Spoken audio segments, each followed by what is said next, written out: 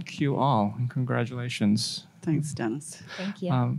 I will leave plenty of time for your questions, but I'm just going to start by asking Jane to tell us about how you discovered this 1967 novel that isn't that well known, maybe. Well, my dad's second wife, Judith, is a great book reader, as a lot of New Zealanders are, actually. And she sent me the novel just by way of like, here's a great book you might like to read. And it was just finishing the Top of the Lake series, and I just read it as you do a novel. And unlike many novels I read nowadays, I actually sort of got more excited the further I got into it, and sort of found that the whole experience of reading this book was thrilling. Felt like it was written by someone that really knew the world. And at the back of the book, there's actually an afterword by Annie Proulx, which is really helpful in understanding the context in which Savage wrote the book. And it's just, I didn't think about making a movie or anything like that. But the point was that I just kept thinking of the themes in the story. Like over the next few weeks, I really, I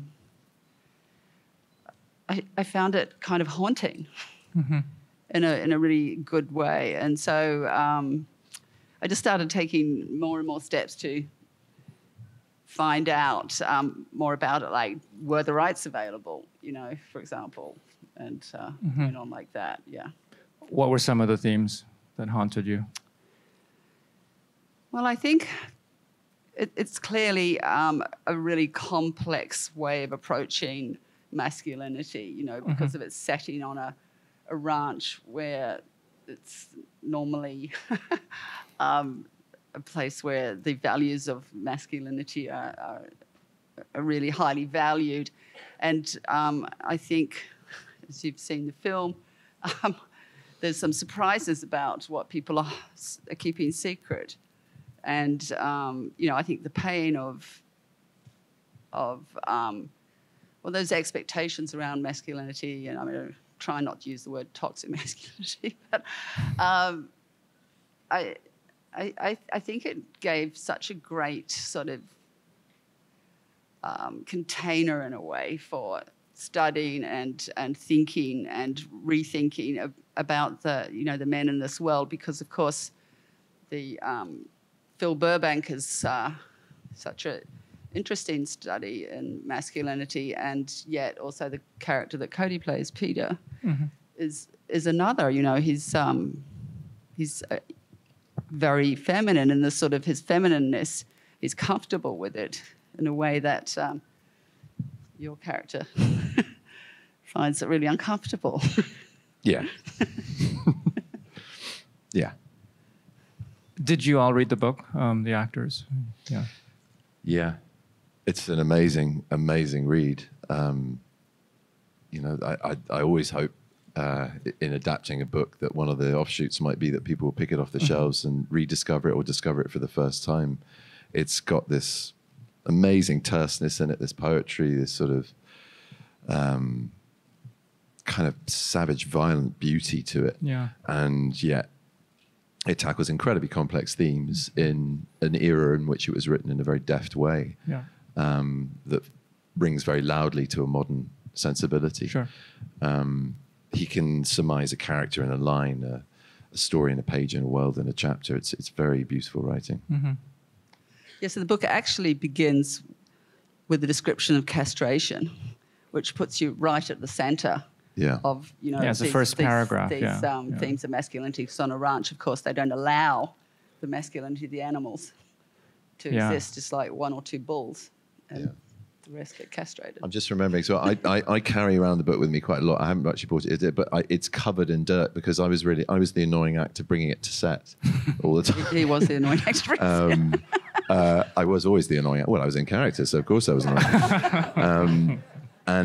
It's a masterful blueprint. So, sort of as far as approaching the role, for me anyway, I found it opened up a hell of a lot of understanding of Phil and the complex building blocks that make him. Kirsten and Kodi, do you want to weigh in on the book, or? I feel like Jane added more to Rose than more richness than what was on the page for me. So, you know, a little bit book, a lot of Jane, and then me, myself, and I. I don't have too much more to add, but of course there's so many more layers and a lot more that you can explore, I guess, as a book, in the book. But yeah, again, like as you said, there was a lot more depth and a lot more things that we could explore in our own little secrets that we could create as motivations and intentions for the characters in bringing it to life. Yeah, Kodi and I had the secret that he killed his father, and that was our own secret. Did you know this? Halfway through, I was told. That was our secret, creepy mother and son connection. Yeah. I mean, they didn't really do that, right? We did. She's not proud of that. She's not proud of that. I don't believe it. Jane, you've adapted, you've adapted books for cinema before, and I think even the films that you have in this, there's always been, I think, it's quite a strong literary influence. So, can you talk about the process of turning this into a screenplay? I think Kirsten is right that you do more with the character of Rose than is in the book, but there are other aspects that are quite faithful in terms of the certain family dynamics and psychology and. Yeah, I mean, I loved the book, so that was really a great help and a challenge as well. And I also worked with my dear friend and colleague Tanya Sagetchian, who was incredibly helpful in discussing the structure and what we might leave out and what we were going to keep in. We decided we didn't want to have flashbacks to another time and try and tell it all in one time and make that a kind of a rule. But the story's haunted by, as you know, Bronco Henry.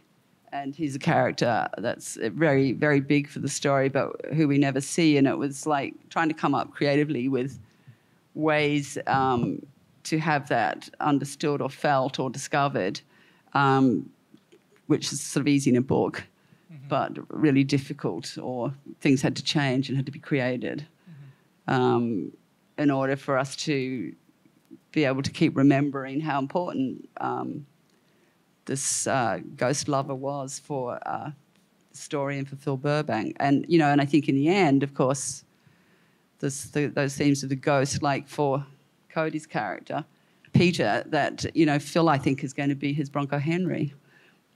Right. So it's that when you have to suppress your true feelings in your love, it's safer to love a ghost, There's one interesting choice I was going to ask you about, this voiceover that we only hear at the beginning and then it sort of drops out. Like, why have that only at the beginning? Well, I wanted to steer the people's attention towards Peter because we see him only very briefly at the beginning of the film. And then he's off at school before he comes back. But I want them to know that, so, in the back of their brain somewhere, I don't know if it works. I think most people can't remember what's said, but I tried to keep it. I had one more complicated version of it, which I think had a lot of great texture, but you couldn't remember it at all. But I think he's basically just saying, you got to help your mother. Yeah. And that might just trigger a memory later, and just to know this isn't just going to be a story about two brothers that are not getting on anymore, Right. Some flower making and other activities happening. The other thing about the book is that it's often described as somewhat autobiographical. So I don't know if you did much research into Savage's life and into Montana and that period. And Annie Proulx really opens that up in the afterword that she wrote in the book, and Savage, and then we also met relatives of Thomas Savage when we went and did some research, and actually saw his ranch that he grew up in near Dillon in southwest Beaverhead, Montana, and so he came to the ranch in a very similar way to Peter, like his mother married the brother. At that time, Ed Brenner, who is actually the inspiration for Phil Burbank. And so there was quite a lot of similarities. And we did actually ask, is there someone who might have been Bronco Henry? And they did show us a picture of the person that they thought could have been that inspiration as well. So Savage was a gay man, and he, at that time, wasn't obviously openly gay, and he actually married. Mm-hmm. And I imagine that, you know, when I see the book, the photo of his in the jacket cover, he's like wearing the tennis shoes. That is so important in the profile for me, for Peter. So I just sort of went like, I imagine he thought of himself as Peter in a way, but he also was a great horseman. And broke horses, and actually his first thing that he wrote was about the breaking of a bronco. Mm-hmm. Yeah, but he certainly did have a very, a much more complex relationship to the romance about the West than most people did. Since we have the actors here, I was wondering if you can talk about just assembling this incredible cast for the film. Maybe we can start with Benedict in the role of Phil. I mean, this is a quite different part, I think, from anything you've played. I think it's just a very complex role. And what made you think of Benedict for this part? Was there a particular role? I was thinking, of course, of like, who could it be? And Benedict is somebody whose work I've always really loved since I saw the Ford Parade's End. Yeah. And then your recent television series as well, which is amazing. And I just think he's a really good actor. And that means a lot to me. And, looking for somebody that can take on this part without worrying about what everyone's going to think of them if they play, a really...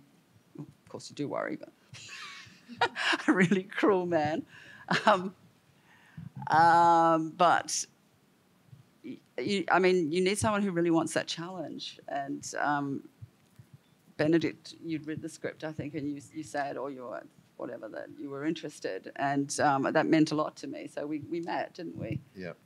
And also, I think that Benedict's got this fantastic quality for showing. Actual ability to show vulnerability, which I think is so important for people connecting to a character like this. It could have been so put off and just went like, oh, I don't want to know about this person at all. I don't want to know anything more. But somehow Benedict managed to bring you into the inner world of the character and some sort of compassionate relationship with his pain, And then... Can you talk a bit about preparing for the role? It's very weird sitting here having Jane Campion talk about you like this, but very nice at the same time. Thank you very much. Can you say a bit about preparing for the role? I mean, obviously there's quite a few technical skills you had to pick up. Yeah, I won't bore you with a list of those. A lot of them didn't even make the film. Some ironmongery and taxidermy that didn't make it. But I kid you not. Whistling, whittling, horse riding. Yeah, it was a lot, and roping and ranching in itself. All of that, banjo playing, acting, a bit of schmacting in there. Yeah, no, I mean, for me, it was about trying to time capsule, I suppose, to try and imagine myself back into that world, which required a lot of sort of subconscious work, as well as conscious work, just sort of drip feeding the imagination over a long time. Jane gave me quite a lot of runway with this, which is a rarity in my life, which is a blessing for this role, because it was quite a sharp turn from a lot of things I've done before. And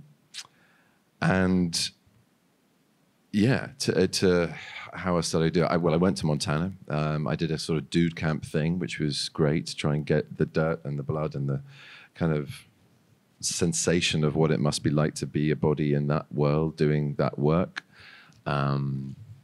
with animals and people and that culture. A lot has changed since then, obviously. But then it was about leaning in nearer production to costume and Grant's work, our production designer, and Noriko's in hair and makeup, and with Jane collaborating to sort of piece together a kind of thing that felt good to move around in and to see my environment and understand it. But yeah, all the time I felt like I was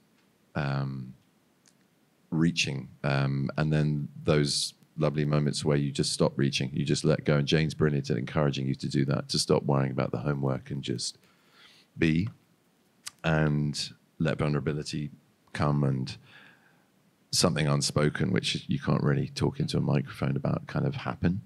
And there was a lot of space and time to do that, which is, again, a rarity. And that's, you know, all credit to Jane's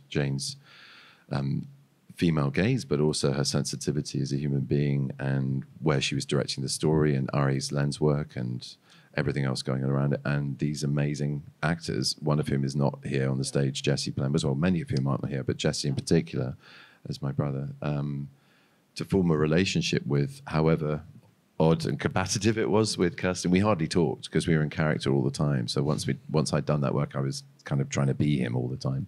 So we're good friends now. But yeah, we were friends on the weekend. We were friends at the weekend. It was very weird. I didn't take my homework home with me. That is homework. I didn't take my work home with me. I'm very jet lagged after only a 4-hour time difference from LA, but I've just realized it's worse coming. It's weird, right? From LA, because it's like, oh, you got to wake up at 8. Yeah. And it's sort of 4 a.m. or whatever. Yeah, so forgive me, I'm dribbling, but in my mind and in my body. But air conditioning is kind of like quiet in here. Yeah, it's like a womb. It's so respectful. It's such a New York audience. I love it. But it is, yeah. I think I'm living up to my gold standard of sending people to sleep. So I should apparently I do audiobooks that send people to sleep. So if any of you suffer from insomnia in the city that never sleeps, just do click it. Maybe I'll do a read of the Savage novel. Maybe that would be a way to lull yourselves to sleep after this. Thank you. Jane, why don't you talk about the other actors? Yeah, I just wanted to also mention Jesse Plemons, because he's not here, but that was an absolute joy to work with him, and then you were really excited too, Ben, to work with Jesse. I think he was the first. I mean, I didn't cast this film. I tried to, and I did. I really pushed for Jesse. He was the only person I imagined in the role from the beginning. For some reason, he was just there. But Jesse wanted your role. Everybody wanted my role. But I think it's beautiful to work with an actor like Jesse, and I of course I'd noticed his work already, but when you're really there with him, you know, he's such a unique human anyway, and such a unique actor that he just takes you like 2 degrees more grounded into a character than I think you really ever see anywhere else. And I mean, Jesse also had to try and get my hyperactivity into a zone where he could actually get to talk to me. And he'd just sort of worked me, and then you'd get me into the caravan and say, oh, you know, when you did this or that, you know, it wasn't so pleasant. And I was just so grateful that he would talk to you, you know, and work on the friendship and the relationship. So I ended up just loving him to pieces and feeling really connected to him. Because it is a job, you know, you don't just you know, we're all doing quite complicated, difficult things, and everyone feels quite vulnerable. So it is a job to make these relationships work, don't you think? And I mean, I'm just completely willing, because I know how much you guys put. Sorry. When you talk away from the microphone. Again, the years of doing audiobooks for people who can't sleep has taught me this. Anyway, we're sorry Jesse's not here. I'm the most sorry, believe me. We'd be away from our kids in a nice hotel room. Yeah, and shall we talk about working together? Me and you, Jane? Yes. Yeah.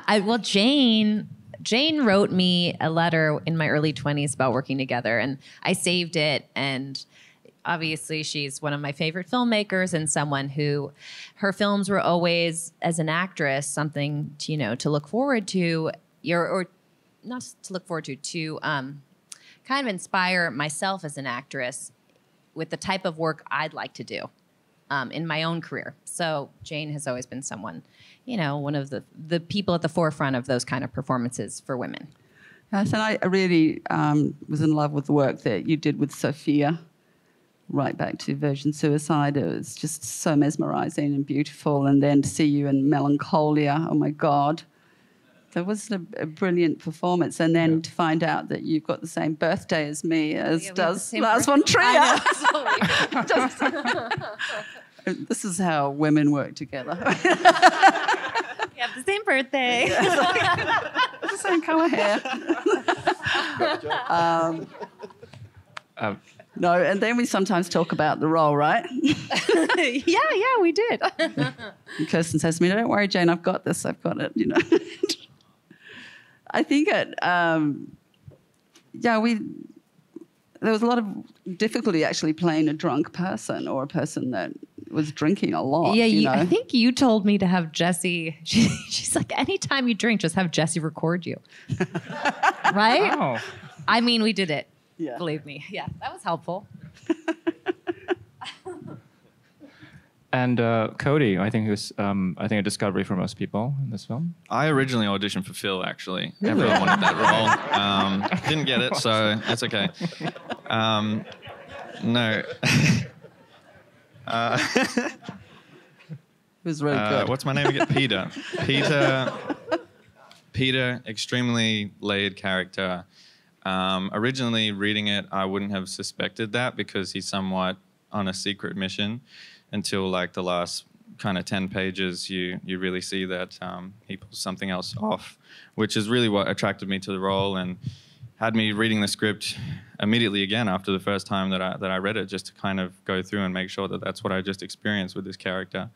So I saw that there was a lot to play with and pull from, and it would be an extremely challenging role, but a lot of fun as well. And after meeting Jane, I absolutely fell in love, and I feel that she saw a certain potential in me that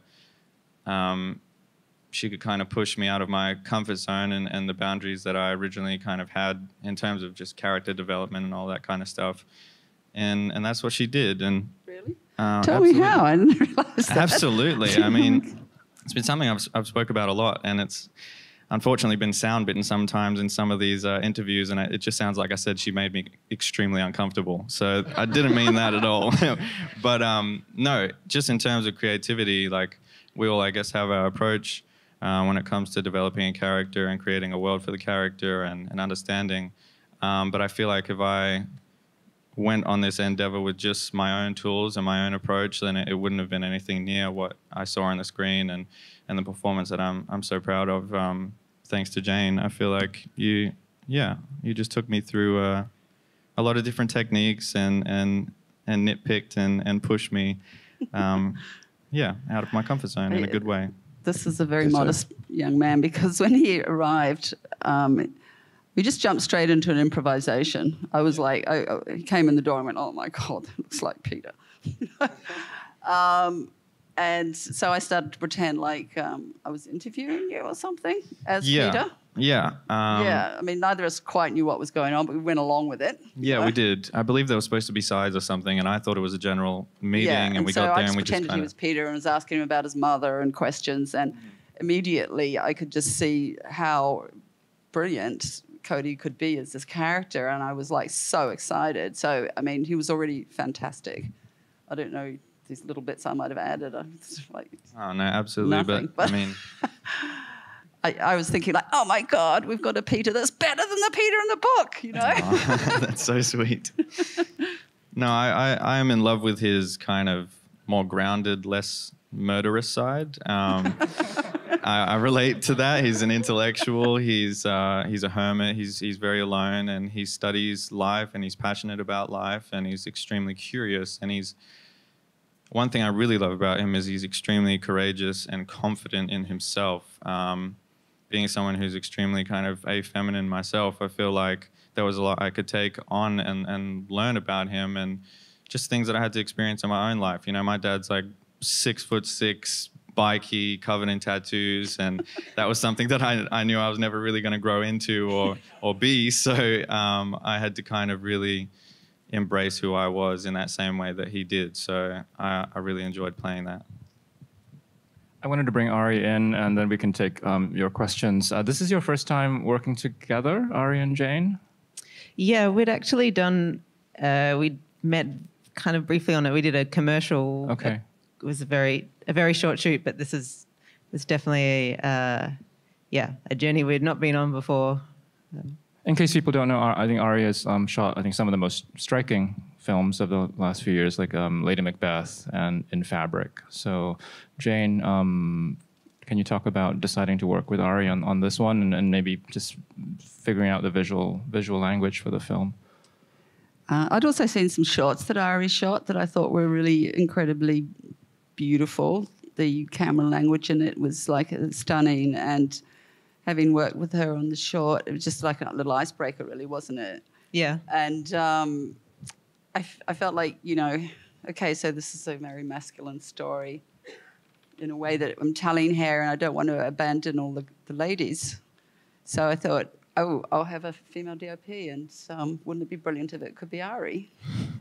And that we could go on this adventure together.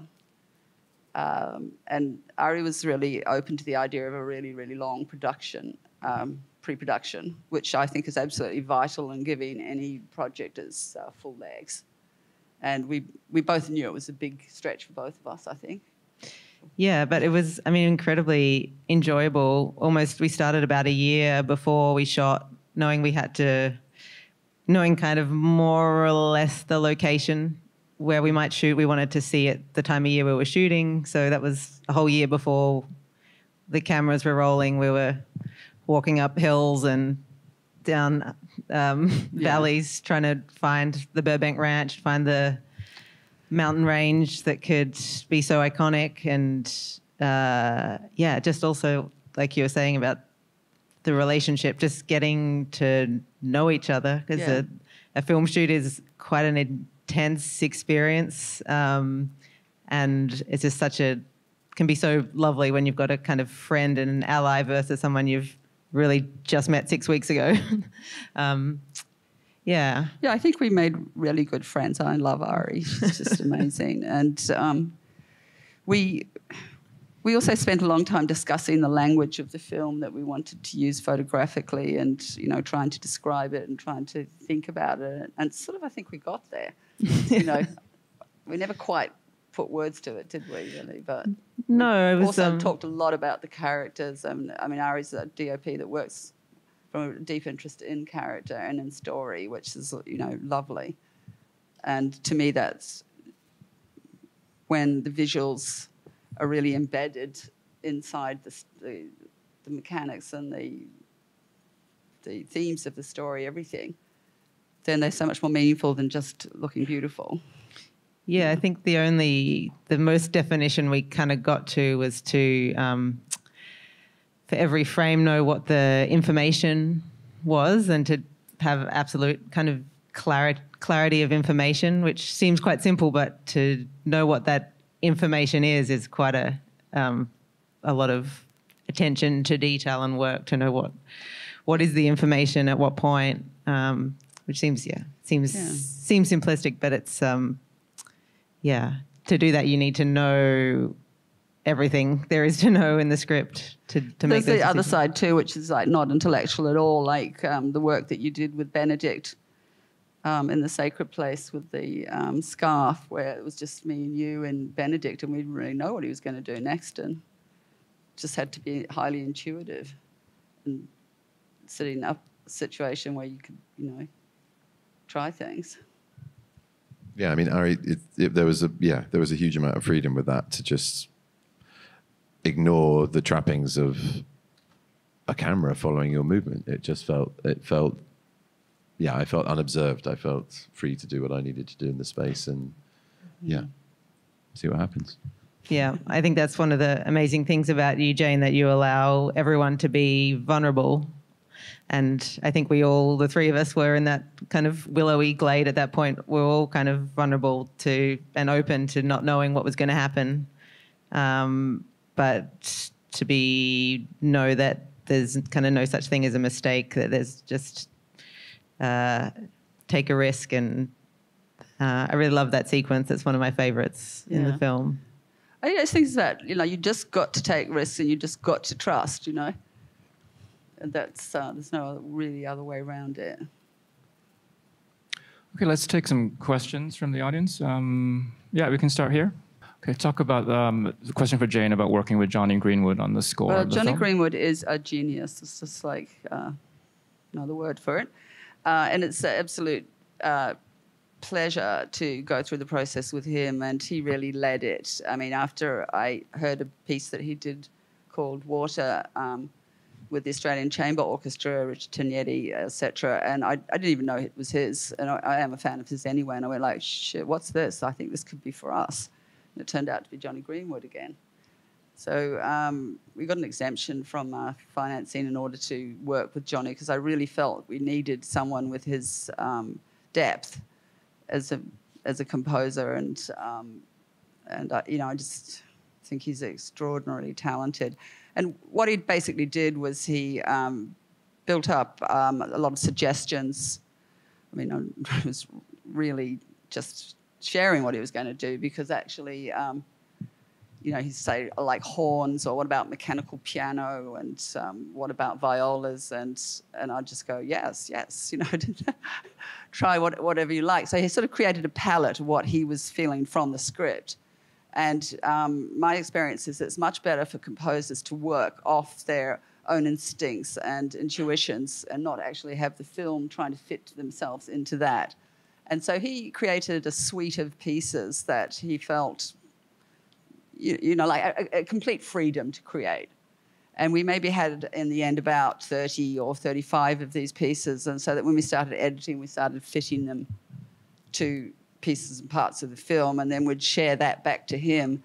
But really, mostly these, we might be struggling with one or two cues that we had really high hopes for. And then some surprising things happened, like we'd use half of one and half of another, and they just sort of worked and he could bridge them. But it was a very interactive process, and after that, any of the digital sketches that he made, he replaced with actual instruments as much as possible. And he's so modest and so easygoing. It was like I was sort of like scared to ask for things, because I'm not sure we quite got this moment. He'd say, "Oh, great, give it to me." Oh, great, I want to do some more violins, or I want to try this, or I want to try that. I want to do some more strings. It was just like he really enjoyed any sort of challenge we threw his way, and he was just beautifully modest. And we've been putting a book together about the making of this project, and we decided to include the emails between him and me during the process, and Tanya was also involved in it too. She actually plays piano, and I don't read music or do anything, so I feel quite vulnerable talking to composers at times. But he was never like that. It never made me feel less or anything of that kind. But it's really interesting because we haven't met. In fact, we're going to meet in London for the first time because of working through the pandemic. It's just a very, very, very different situation. And it probably suited him really well because he's quite shy. But so we just had this massive Zoom relationship and email relationship where I've become very, very fond of him. And I love what he gave us for this film and how it sits in there with it. Thank you. Okay. Yes, over there. I'll try to paraphrase. I think earlier you said you were trying not to use the phrase toxic masculinity, and I think the question is about. Was she talking to me? Yeah. Oh, okay, sorry. Yeah. I think it was to you, and it was about you. I think you said you were trying not to use the phrase. You hear that phrase toxic masculinity so much that you begin to wonder if it means anything. Okay. I mean, I think we do know it means something, but you just try to find another way to describe it. Yeah, I mean, I am really interested in, both concepts of femininity and masculinity and how they play out in our lives, because I believe it's in everybody and we all have both. And also when we deal with the alpha males, it's it's painful. They're so dominating. And I am interested in that because I have to put up with it. Just, I suppose, maybe to follow up on that, a lot of people have pointed out that this is your first film that focuses on men. But I do think that masculinity is a theme that you have explored in your film. So I don't know how much you see this as a departure from the other films. I do see this as a departure. In fact, almost like a bookend. You know, like if you look at the piano, clearly looking at much more from a much more feminine perspective. I see this as a kind of bookend of another large, big landscape piece film exploring another kind of, masculine myth. Yeah. And, Savage has helped me find a piece, really, that I could feel really happy in. I mean, it took me a little bit to find my feet in it. But, and also... I did a lot of psyche and dream work just to help me really explore that because I didn't want to stand back from it. I wanted to really go in there and, from my point of view, imagine what Phil was feeling and for being so suppressed, So, it was a challenge, and I really, once I got in there and got dirty with it, I really enjoyed it. Can you and elaborate? also, I think, the male actors that I'm working with, like, they're just my friends. And it's really, I don't know, it's just friendship can kind of just trump everything in a way, I think. That there's a way where we just sort of accept each other as individuals and personalities. I don't know, what do you think? Does it make a big difference being directed by a woman?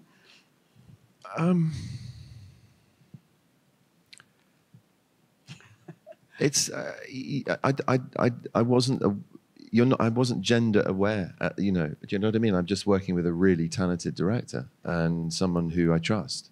Yeah. And of course, you bring a sensibility which is about your life experience to your work. But I have worked with female directors before, not as many as male. But I didn't.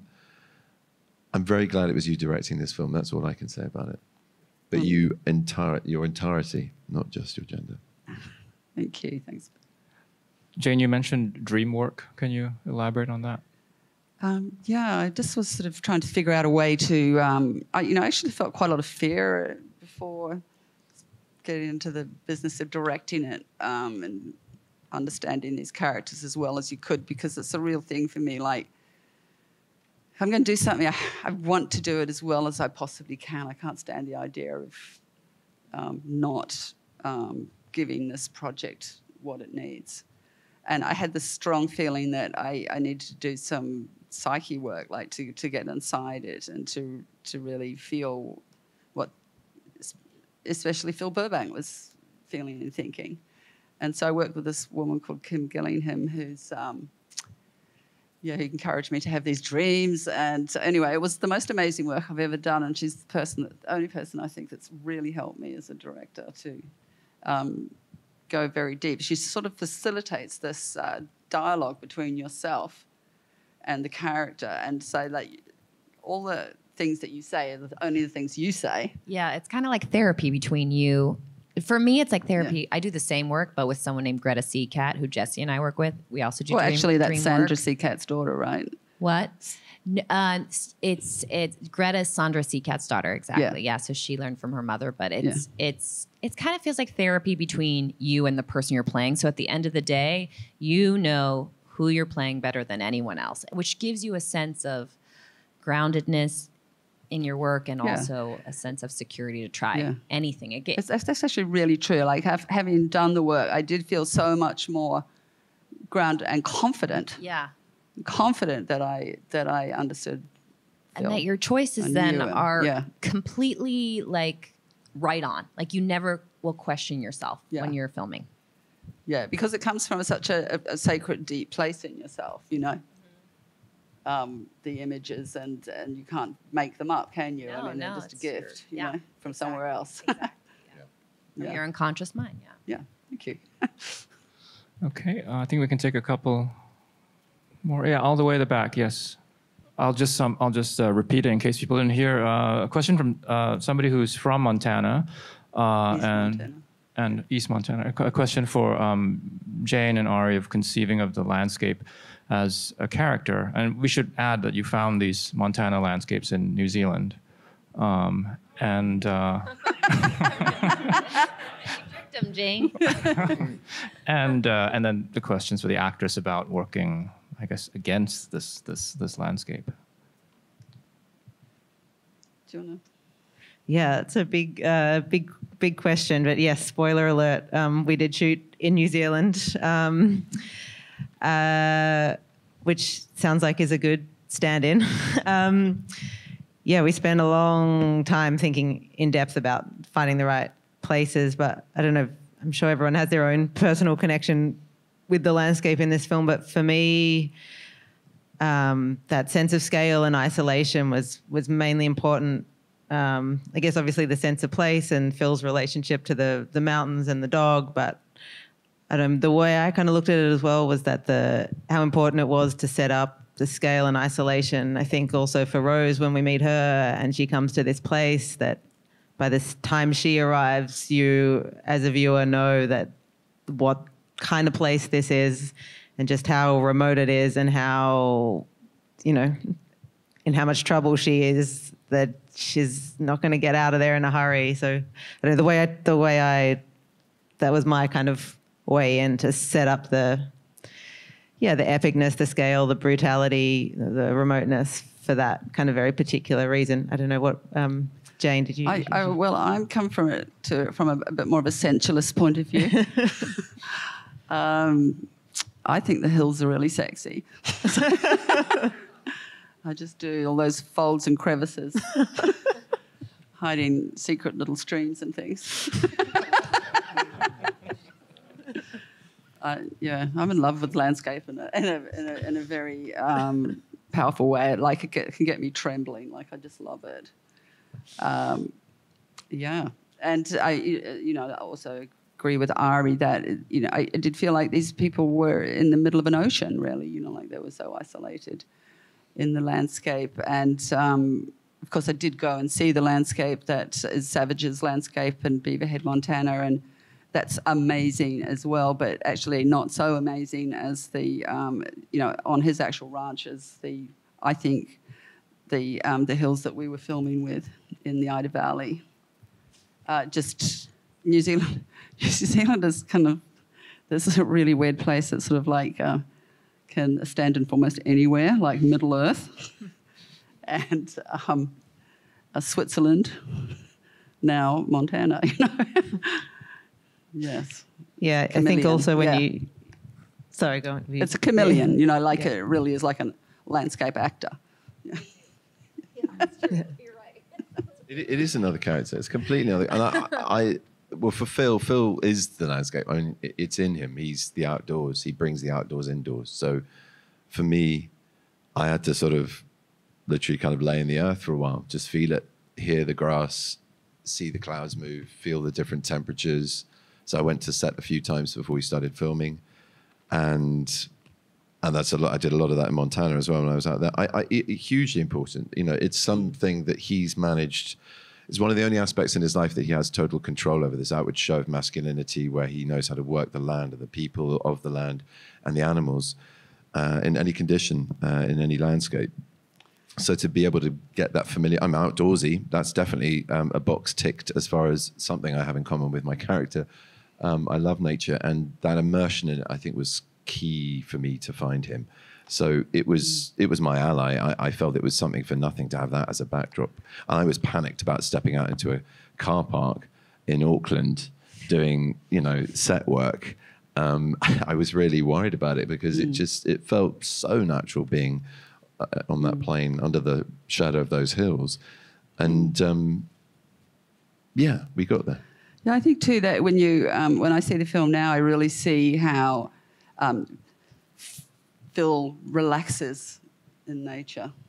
Like you really see him calm, like without all the masculine front that he puts on. I think for the other cowhands and the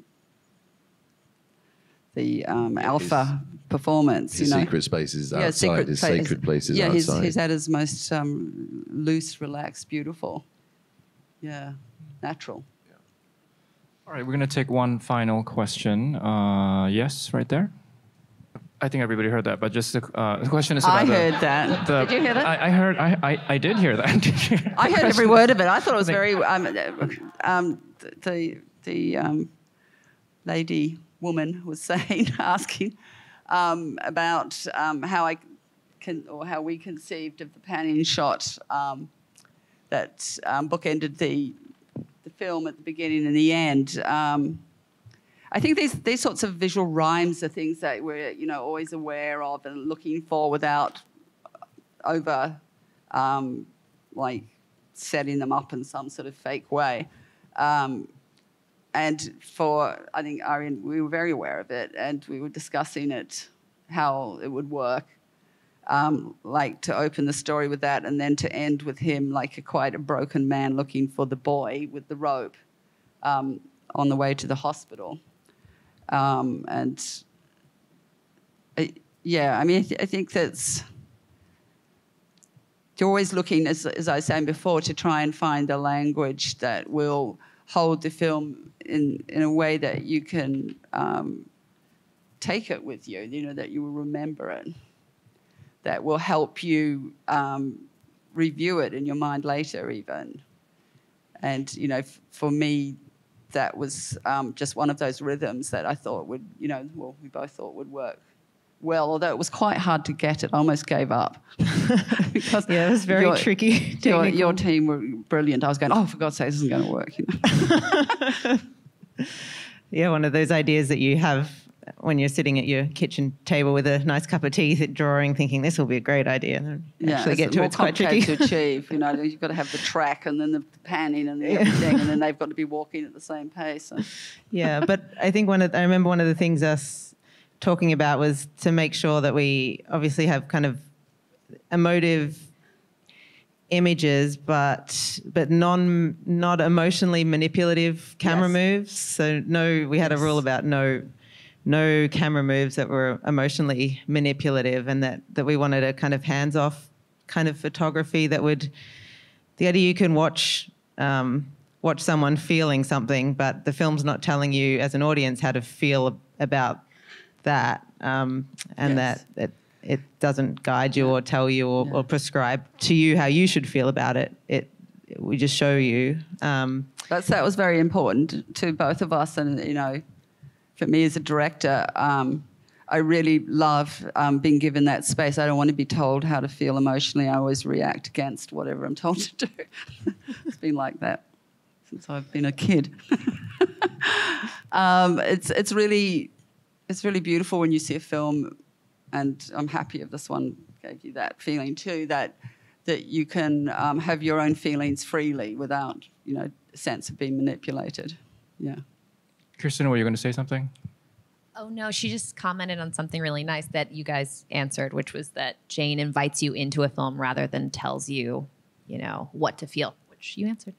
I think that way too, you can go back to the film and see it again and notice different things, that there's still a space that you can explore because there's more than one way in and one way through, Yeah, and maybe hopefully, I remember you, Jane, and us saying that we wanted the film to be a strongly retrospective experience, that you experience the film in real time as you're watching it, and then hopefully afterwards your experience somehow continues with your thoughts. And I think that also comes from a film that's not telling you at every beat this is how you should be feeling. It's up to you to take what you see and put your own experiences and thoughts onto it. And yeah, I think that really helps. I know for me, the first time I saw it, I couldn't, I'm very biased, but it was days of images coming back to you and thoughts, and yeah.